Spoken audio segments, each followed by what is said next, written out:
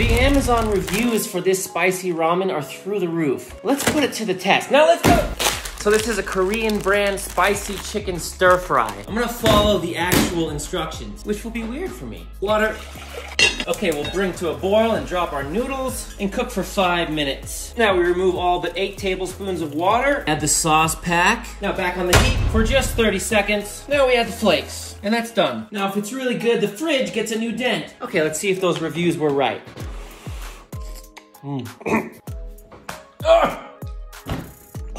I don't know what chemicals they put in here, but I'm coming right back, even through all the pain. It's got a real back of the throat spice. It's really not that spicy. I would put that at a 7.1 out of 10 on the spice meter. It's got a ton of flavor. It's really good. The noodles feel amazing in your mouth. I'm gonna give that an 8.9 out of 10. Until next time, my friends, you know I love you and I'm out.